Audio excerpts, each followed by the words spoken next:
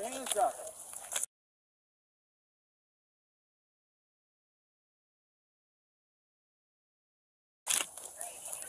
Let's see your hands. Put your hands up. Hands up now. Put your hands up. You understand? Put your goddamn hands up. Hands up. Don't be reaching for nothing. Don't. Okay, we got to back up because I had a microphone issue all the way to the beginning. Yeah. So anyway, we'll get that fixed here shortly. Let me go and bring this up. Check your sound. Yeah.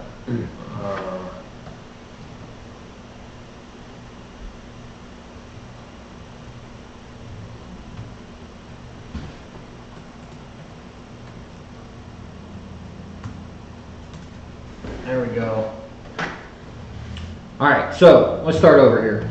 10-17 concealed carry. Spots left. 11-1 concealed carry. Spots left. 11-15 concealed carry. Spots left. 10-24 basic rifle and carbine. 10-25 rifle instructor. Also, this Sunday 10-11 is the rimfire sniper shoot. Gonna have a lot of fun. Everybody's welcome. It's 1 to 4 at the club, so hopefully everybody makes it down and makes it past the sound problem that we had. So that's backing up to what we missed before. All right, so we're gonna start this video back over again a little bit. This is the most important election. And this is going to be a pain in the butt.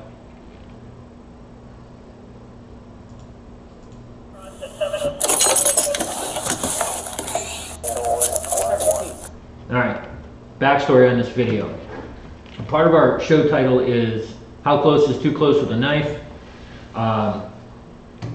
Personally, I think 35 to 45 feet is probably too close for somebody who's determined because of the speed disadvantage to move laterally or finding cover. You have to use your brain to kind of defeat that attack, especially in an open area. I think probably general public looks at this 21-foot rule that's out there as a rule and not a suggestion. Yeah, it's actually not enough. Yeah, 21 feet is not enough. So we're going to take a look at this and then kind of go through it here. Hey, put your hands up. My man, put your hands up. Put your hands up. Let's see your hands. Put your hands up. Hands up now. Put your hands up. You understand?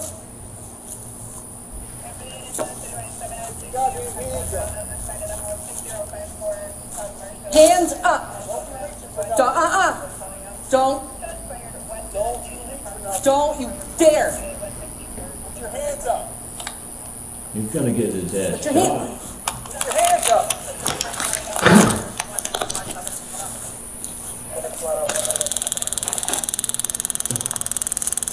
Yep.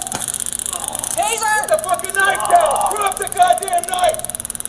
Drop it. Jump. Oh shit. Let it go. No. Let it go. You did. You did. Okay, so this is a 13-minute video. There's a lot more in there. There's a lot to unpack in the first, minute and a half. 45, yeah. So a minute and a half into this video, the man was tased, told to drop the knife, the officer was stabbed twice, and the man was shot to the ground. If we go back a little bit here into this area, what I want you to notice is how far away this guy is. That's about 20 feet. It's about 20 feet. The other thing is, he's been hit with a taser. Yeah. And gets back up from the taser. Yep. And successfully closes this distance while she's trying to move straight backwards, which she should have been moving laterally. But the other thing I want you to notice is the distance between this officer and the man, right? He's got his firearm out.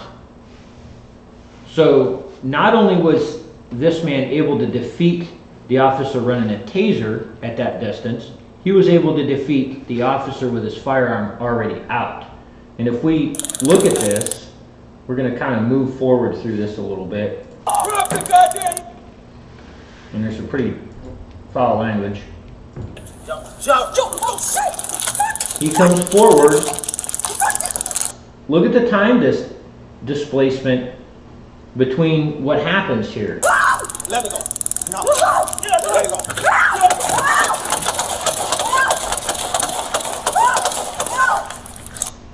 So if we go back here just a little bit,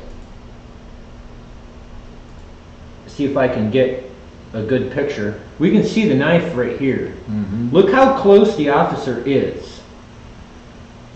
Yep.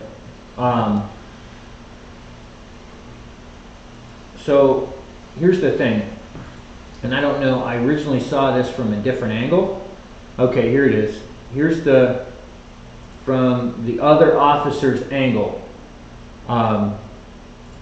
We take a look at this. He goes down. His firearm is already out. You can see it in the video here. Drop the goddamn knife! Drop it! He gets up. Lady officer starts moving backwards. Right? Let it go. No. Get up, let it go. And the third officer, along with the second officer, intervenes. Okay? Now, what I'm trying to get to here is, look at the angle of the shot from the third officer. Look how close he is to this woman. Yeah, but right? if he hadn't taken the shot, she'd have taken another couple of strikes from that knife. And the thing is, we kind of really hammer on first round, second round, on accuracy. We look at this situation, and most of us aren't going to be put in this exact situation, but just a little bit of sight deviation from on this second officer's firearm, and he's hitting one of his coworkers. Right. So, I mean, accuracy is literally that important. Yeah, absolutely. And you know, you can tell how many rounds that guy took before he went down too. Yeah. You know, he was hanging on to her arm. She couldn't go anywhere. She couldn't. He ended up getting a hold of her. Now, Yeah. In this world of, you know, police shoot too many people and things like that, had I been in this guy's shoes or the other guy's shoes, I would open fire on him before that. Yeah. I probably would have opened fire on him while he was charging through the taser with the knife. Right. Just knowing the fact that somebody going even at a brisk walking pace doesn't really. Yeah, because once he gets close to her, you can't take the shot. You know, Exactly. Until she gets a little bit of distance between her and the criminal there.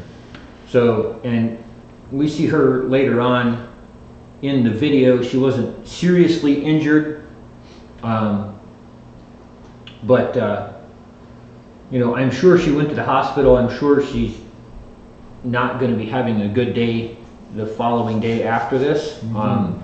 What this was, what, 9/5/2020, and I didn't go. I do believe this was Indiana or in Illinois somewhere. It wasn't that far away, but this just goes to show you the distances in which you need to practice, even just this one situation covered longer distances, which I don't know why the officer didn't take the shot sooner. I don't know whether he wasn't comfortable at that distance or what, but it also shows you close distances.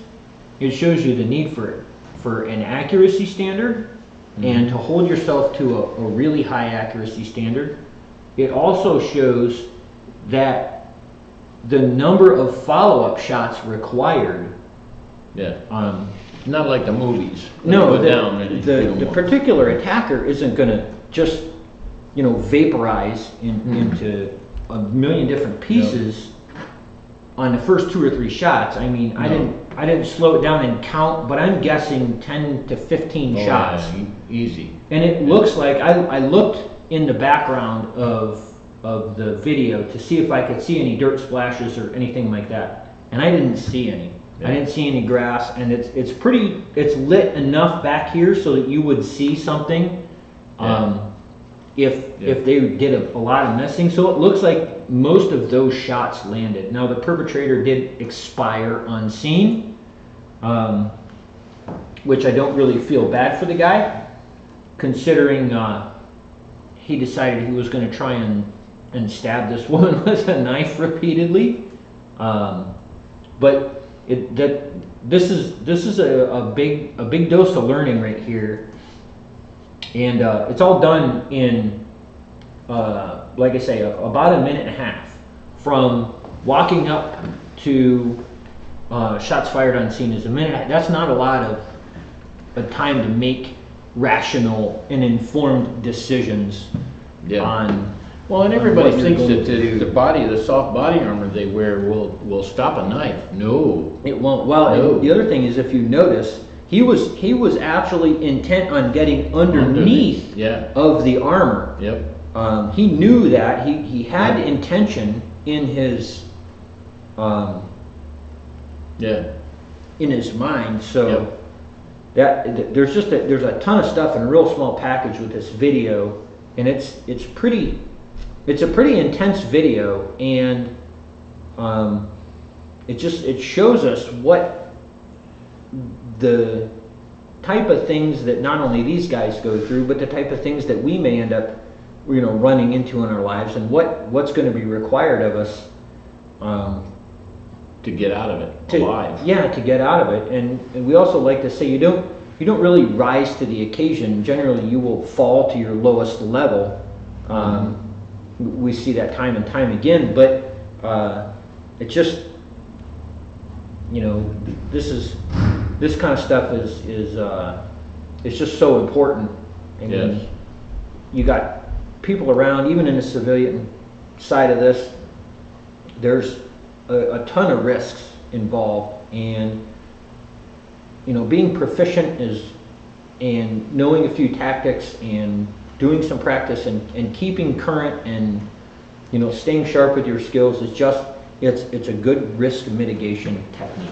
Yeah, and then you introduce the low light. So well, certainly, you're at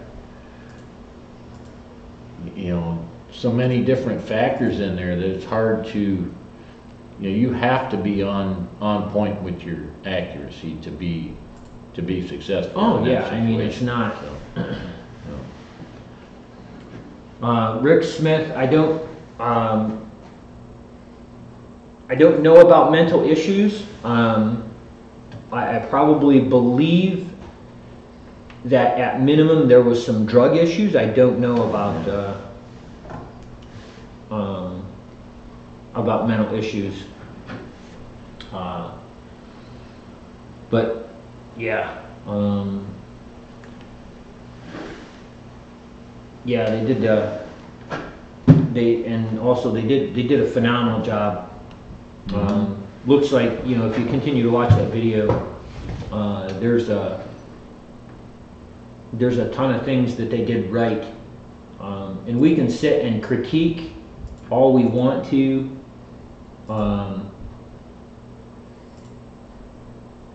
And we don't want to turn that into some kind of victim blaming or something like that, but that's what they deal with every day. Yeah. So. We kind of do this so that they can learn.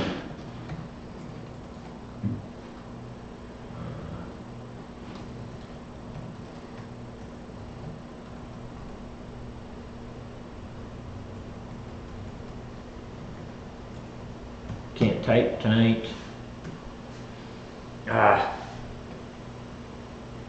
And I hit enter, edit.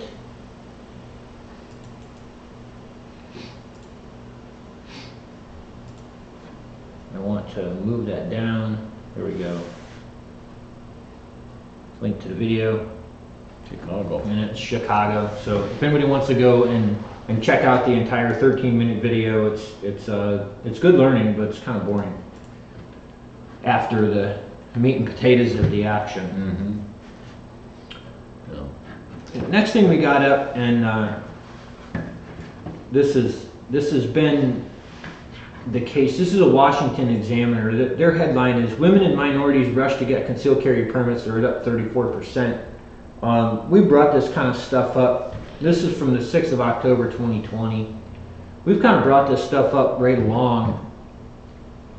If you attend one of our instructor classes, we talk extensively about, you know, different learning techniques and things like that to fit a wide demographic of people.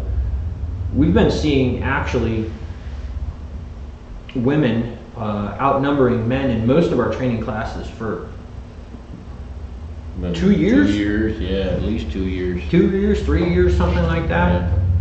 So these guys are like Behind the times. yeah, they're a day late and a dollar short on this. Yeah.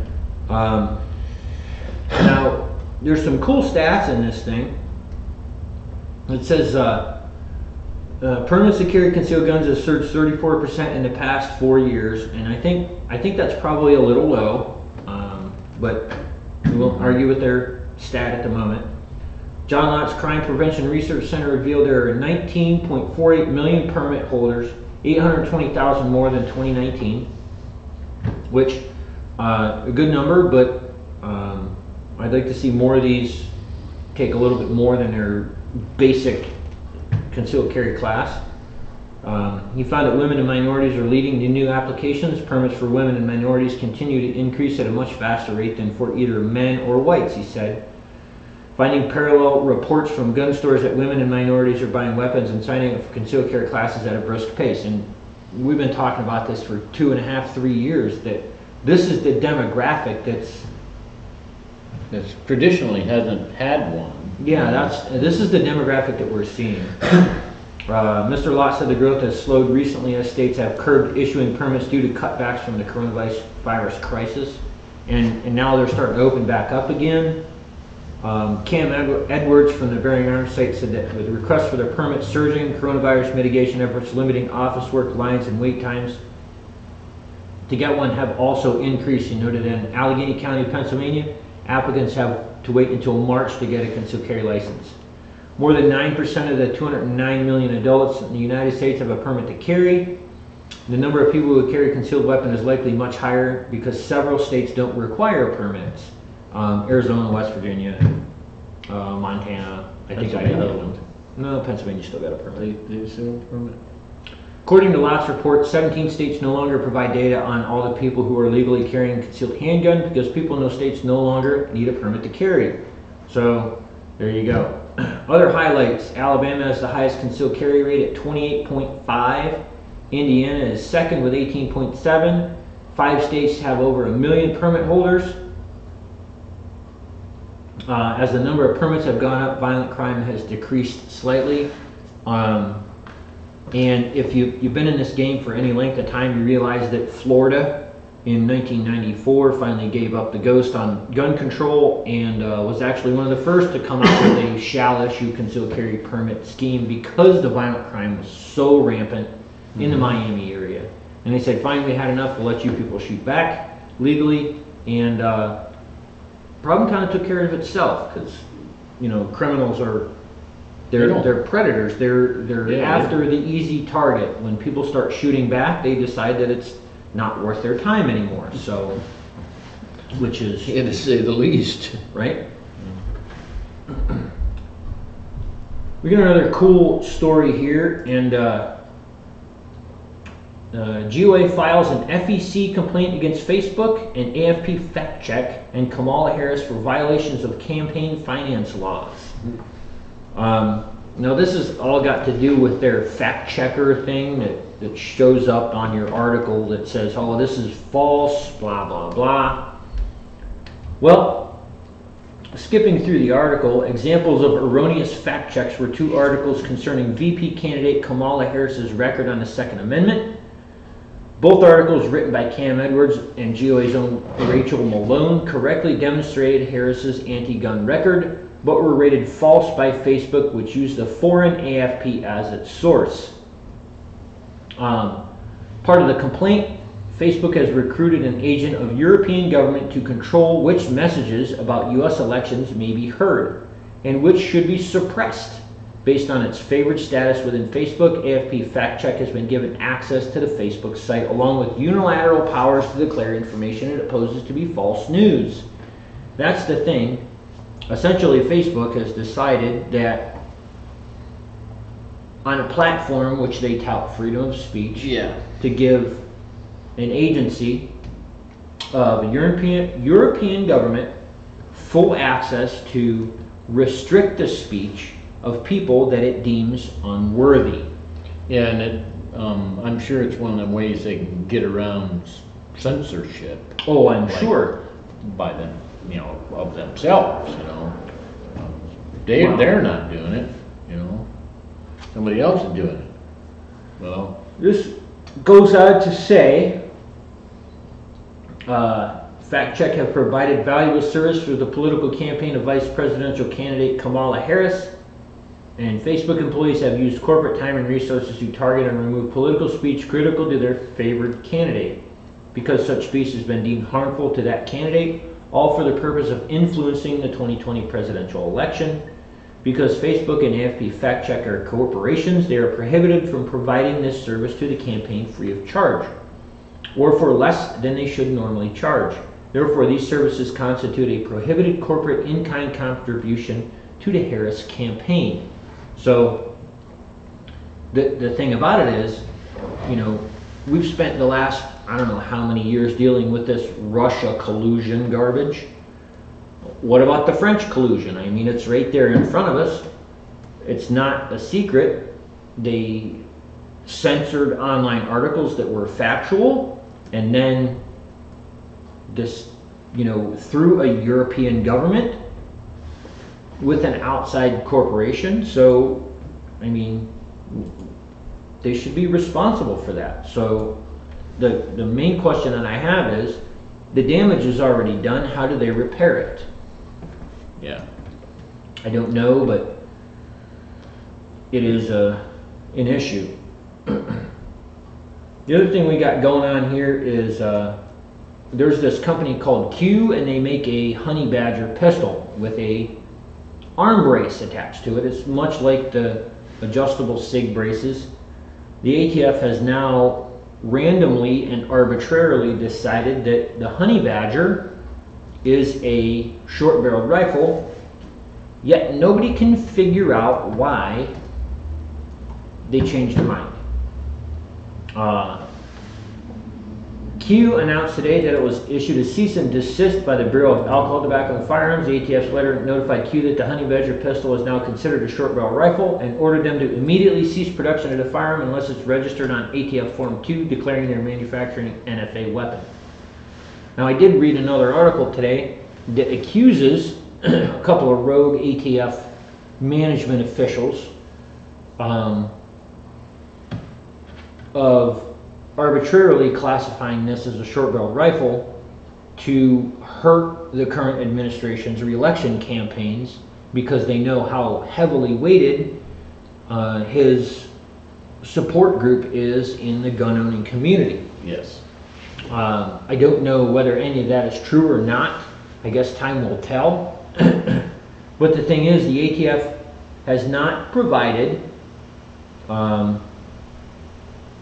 At this time, Q has not received any definitive guidance from the ATF. In the meantime, Q encourages possessors of Honey Badger pistol to take these proactive measures.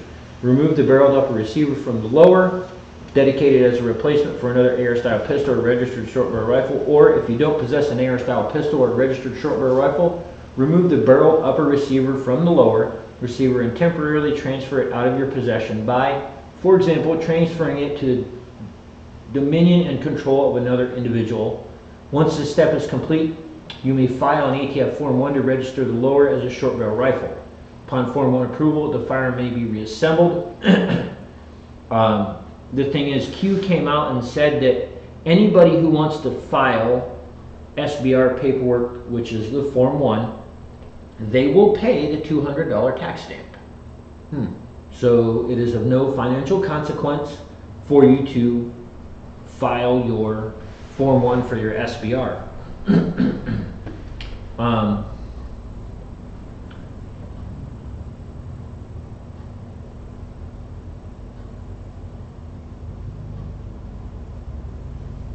It says to properly register the firearm manufacturer, Form 2 required by contact ATF to develop a plan for addressing those firearms early adjusted period no later than August 17, 2020. Provide a sample of the Sugar Weasel and Mini Fix firearms to ATF for an official classification no longer than August 17th. And then the NFA levies a $200 tax on each one. Based on the product description on your website, ATF believes these firearms are designed and intended to be fired from the shoulder and may be classified as short barrel rifle under the GCA and NFA. Please note, FATD makes firearm classification based on a physical sample of firearms as received and is not an official classification. So, it is clearly an arm brace. Yeah. I think where they're running into issues is it's an adjustable arm brace. Right. And the ATF has decided that it is arbitrarily putting this out to harm not only the company but the gun owning community and the re-election of our current administration. So this is why voting matters and elections have consequences.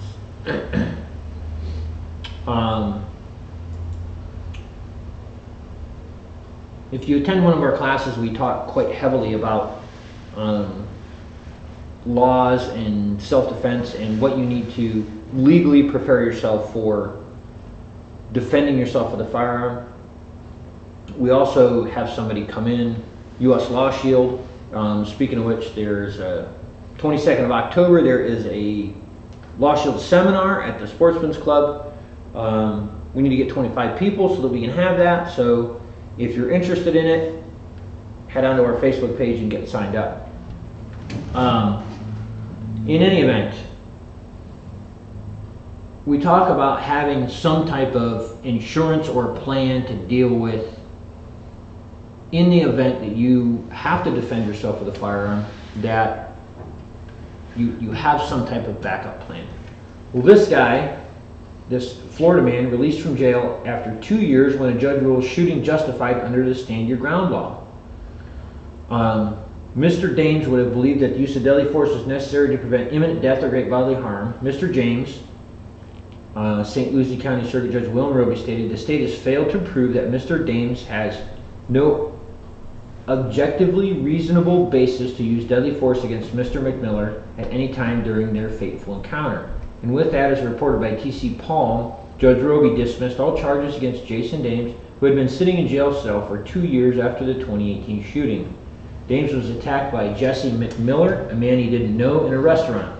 Dames is blind in one eye and has a shunt in his head, which makes him particularly vulnerable to injury. Dames was punched repeatedly and had been knocked to the ground before he shot McMiller, who later died in the hospital. Dames was not in any way the person who initially provoked the use of force against him. Dames was released from jail, where he remained all this time pending $750,000 worth of bail. The judge ruled the state failed to make the case that Roby's use of deadly force wasn't justified given the circumstances. A reasonable and prudent person in the same position as Mr. Dames would have believed that the use of deadly force is necessary to prevent imminent death or great bodily harm to Mr. Dames. The state has failed to prove that Mr. Dames had had no objectively reasonable basis to use deadly force against Mr. McMiller at any time during their fateful encounter. The state failed to show that, and security footage showed Dames trying to get away from McMiller before resorting to a ballistic defense. In Florida, the burden of proof is on the prosecution to show the defender didn't have a reasonable fear of injury or death. Citing video of the incident, Roby stated Dames is seen retreating from the multiple barrages of punches to the head and face until he falls to the ground several feet away. After shooting McMiller, Dames said he sat on the ground, took his Glock handgun apart, and set it on the ground with his concealed carry permit and waited for police to arrive. Dames' attorney blamed Fort Pierce police for ignoring mounds of evidence showing that the shooting was clearly justified, resulting in Dames rotting behind bars for 2 years. This is exactly the type of situation that prompted stand your ground laws. Stand your ground, which is a law in 25 states, permits the use of deadly force by an individual who has reasonable fear of death or grievous bodily harm, whoever he or she may be, not only in the home. Stand your ground laws have become a favorite target of the gun control industry. In this BradyUnited.org numbnuts, stand your ground laws justify murder as millions of Americans demand solutions to gun violence and racial injustice. Governor Mike DeWine needs to know the country's watching. We stand with Ohio, reject this legislation. He's an idiot. How does that not, the way that guy defended himself, not justify stand your ground? It doesn't. It justifies stand your ground 100%. And, you know, as much as I like stand your ground laws, the real thing that I think we need as an entire country is immunity from prosecution in a clear self-defense case. I mean, this guy sat in jail for 2 years. Right. And I don't know whether he had family that couldn't afford the bond, they didn't have enough resources, maybe he doesn't have any family left. Right. I don't know his financial situation, but clearly he could not afford a competent attorney. Yeah. His district attorney was clearly incompetent. He's got a clear agenda. Well, this guy's got a clear, you know, civil suit against the prosecutor and the police department. I mean, this is the kind of stuff that we need to stay away. It just shouldn't happen in something like this. Yeah. It's just not, and that's why I always say have a competent attorney. You know, have a self-defense insurance policy. Have, you know, a set of papers for instructions for your loved ones at home in case something happens. Make some preparations. If you fail to plan, you plan to fail. I mean, it's just that simple. Yeah. In other news, don't steal rocket launchers from your military base and then get pulled over in a traffic stop. Yes, that's a real rocket launcher. Rocket launcher stolen from Camp Pendleton, California was recovered during a routine traffic stop last Thursday in Liberty. The stop was initiated by PCT-2 Deputy Constable John Tucker in front of AutoZone in Liberty. The driver of the vehicle, a U.S. Marine with 4 months left to serve, reportedly told Tucker he was going to give the rocket launcher to his stepfather as a gift. Oh, man. Really? I guess buying your old man a shotgun isn't good enough these days, Tucker told Bluebonnet News. The vehicle was stopped for a minor speeding infraction just 6 miles over the speed limit. I walked up to the vehicle and I always say the same thing to people as I approach. I say, are you traveling with anything illegal like rocket launchers, hand grenades, or machine guns? The guy told me that he had a rocket launcher in the car, Tucker said. I thought he was joking, so I explained to him that I always say that to people when I approach the vehicles. He told me again he had a rocket launcher in the car. So the guy's honest.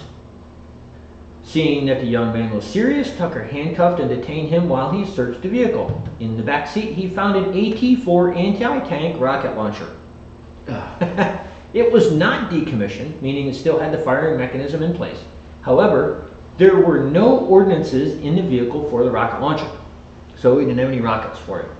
Tucker explained that he radioed for dispatchers to contact ATF, the federal agency that regulates alcohol, tobacco, firearms. ATF asked Tucker to photograph everything, the driver, his license, and identifying information, and a rocket launcher. A few moments later, Tucker said the ATF notified him that Through a check with Fort Polk, it had discovered that the rocket launcher was stolen from Camp Pendleton.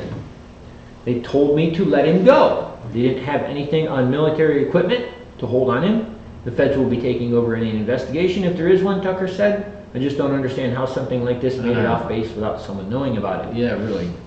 And it talks about he didn't know he was an American citizen on paper, but he was an active Marine.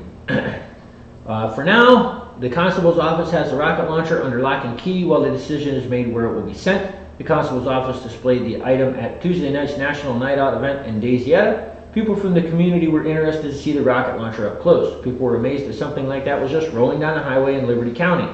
It goes to show you that a traffic stop, even when just 6 miles over the speed limit, can lead to something more, not always the stop. It's what it can lead to, he said. Why don't they just take it back to Camp Pendleton? I don't know. I mean, was it stolen or was it? I think these Somebody are doesn't want to know where it went. right? I mean, because somebody's going to have their head in a vice. right?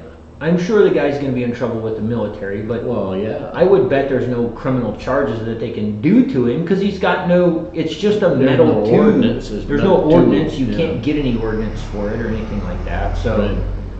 I mean, don't You're steal still an rocket. idiot. Don't steal rocket launchers from your local military base. They probably going to be upset when they find out you have one of their rocket launchers. I'm no kidding.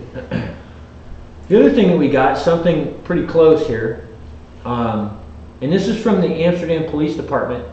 They did a fishing expedition for pedophiles online, and they got 4 or 5 of them. And the Carroll County Sheriff's Office decided to chase down one of them that was in Carroll County. This guy, Jason Clutter, 31 of Malvern, met with decoys tonight. He thought were underage and was taken into custody by Carroll County deputies and Amsterdam police officers for a warrant stemming from alleged sex crimes. As always, this wouldn't have been possible if not for the outstanding efforts of law enforcement in our area.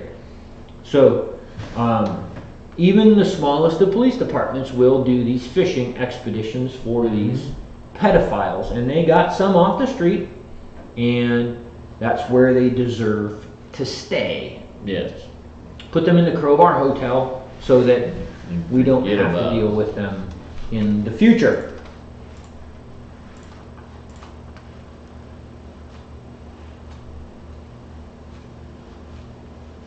Anyway, product of the week. We got a really cool new product. We just got signed up with these a couple weeks ago. We got our first order in. Been promoting it on our Facebook page. These are really nice. I think I'm going to be having a set for myself. I will guarantee that. Georgia Boot.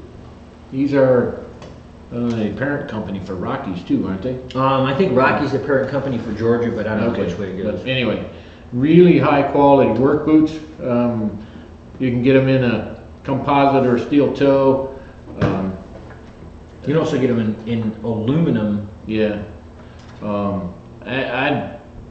You're just gonna have to come in and check these out. These are really high quality. All sewn. There's no glued on pieces on these. And you know, it says easy fit, safety toe. Comes with Memory foam inserts. memory foam insoles. How many shoes you gonna buy? It's got memory foam insole in it. This particular model's got the rubber toe cap Yeah. for all you farmers, well drillers, mechanics, anybody who's dragging their toes or kicking stuff a lot.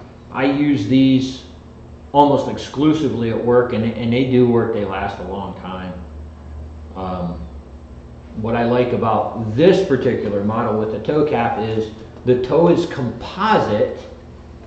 Everybody out there who wears steel toes realizes that in the wintertime, once the steel in your boot gets cold, your toes freeze and you have to figure out a way to get it warmed back up. Well, the composite doesn't do that to your toes. So metal buckles, steel hardware, they're just 8-inch awesome. boot. This is an 8-inch model. I think you got a 6-inch This model. is a 6-inch model, a little bit different style, but still same high quality, little bit different sole. This is a composite toe, or a steel toe on this one. So Hold it up. you can drop, 25 pounds on it and it wouldn't hurt you. So, and this is a 6-inch boot. Sole pretty aggressive anyway, but not super aggressive, so it picks up a lot of mud and crap and stuff. You track all in your house and all that. But I think same thing. I think all of them are slip and oil resistant. Yep, slip and oil resistant. Same thing. They all come with the memory foam, gel insole, and these are really nice boots. Pricey, but you get what you pay for in a boot like that, though. Really not bad. I think No. these ones are 178 bucks, and these ones are About 135. 135 bucks, something like that. But for the quality, made in the USA, you can't go wrong. Right. So, Yes. yeah, steel grommets for all the shoestrings. Normally they're all plastic. You can either buy 5 pair of Walmart boots for a year, or 1 pair of these for 2 years. Yeah. So, I know the pair I've had been a couple years, and yeah, it's pretty good. yep. So that's what we got for you guys tonight.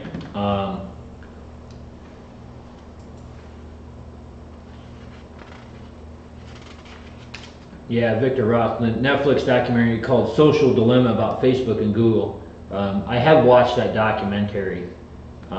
There's another one on Netflix, and it's got a bunch of CEOs, and they have Twitter and Google and Facebook and different things. And it actually goes into how they actually used psychologists and I don't know the medical term for the people who understand how the brain works. Yeah. And behavioral science experts. Yeah. On how conditioning. to actually condition and make it so that your structure, your mind, the media platform makes you, they have figured out how to make you addicted to it, and you don't even understand that that's happening. Yep. So there's a lot of stuff out there that's really coming to light through the different things that are going on. So yeah, just be careful out there. So that's what we got for you guys tonight.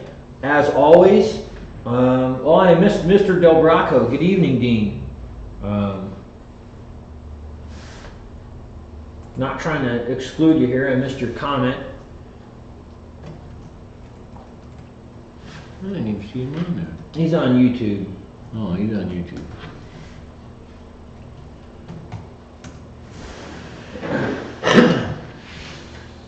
Normally he's on Facebook, and he switched over to YouTube, and I was looking for Dino, but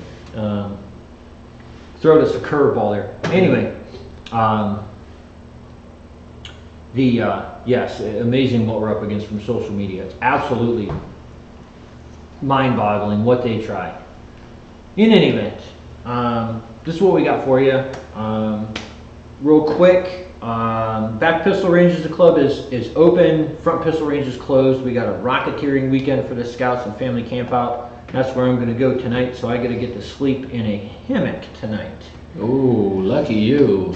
I was actually considering just Taking the camper. hooking on the camper and taking it down there and firing up the furnace on my TV and the PlayStation and just sitting around. Yeah, the worst problem with that was your youngest daughter would have had a hissy fit. Oh yeah, just sit there with the awning out underneath the furnace. When she's sleeping in a tent. Oh yeah, right. So anyway, rimfire thing. Oh okay. So yes, Victor Roth. Rimfire thing. It's a rimfire sniper shoot. It is like a miniature precision rifle competition. I can't tell you exactly what goes into the stages. Yeah, 'cause we haven't made it yet. Because one, we haven't set it up yet. Two, we don't let it out before it happens. But you may be shooting from standing, sitting, or prone, or maybe not. You can use any rim fire, you can use any optic, you can use any barrel length, weight, trigger, doesn't matter.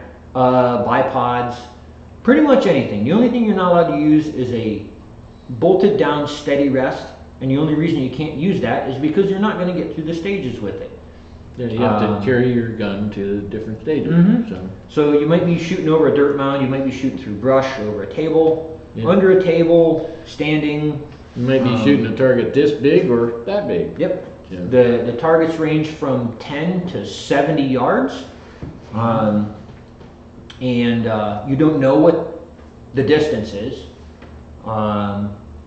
You can judge the size of the target. You can go out on the range and measure the target if you want to figure out how you're going to hit it. But being that we keep it inside 70 yards in a rim fire thing, you gotta figure out your drops, and it is an absolute riot. And just like most club events, normally just as much bullshit flies as lead does. So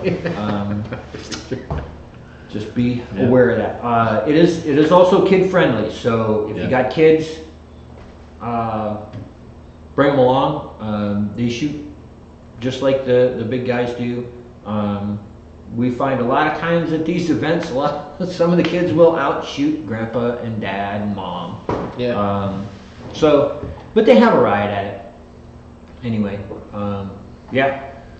Anything else? We will be here. Send us a message on Facebook. Shoot us an email. Whatever you want to do. Everything's right there in front of you. So you guys have a good weekend, and we will see you hopefully right here next week. And stay safe, guys. Hopefully you have some fun.